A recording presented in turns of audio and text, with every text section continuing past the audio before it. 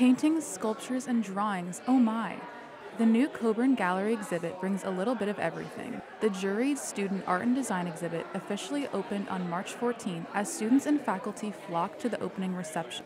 After a long year of working on various art projects, this is the students' opportunity to get their art put on display in the gallery. For this exhibit specifically, each of the pieces on show were hand-selected by an outside juror. Pieces like this one were chosen by outside art professional Larry Sheeman, who's a longtime Ashland University Art Department faculty member. Cynthia Petrie, the director of the Coburn Art Gallery, says there were 180 entries and 98 were chosen to be displayed in the gallery. It is part of learning about being a professional artist.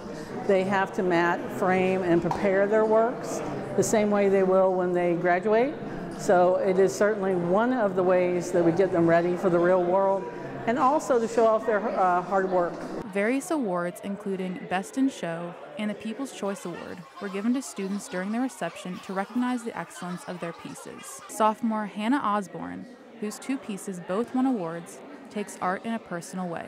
I take a lot of inspiration out of my life and the different things that I've been through, what's a part of my journey and who's a part of it. So that's where all of the inspiration comes from. While Hannah draws from her life, sophomore Noah Rao creates from whatever comes to his mind. Really, it's kind of what goes into my head first. If I have a really good idea, I try to build upon it. I try to document it, whether it's on a computer or writing it down on notes or drawing it out myself like a prototype thing. And then I just expand on that idea as it goes.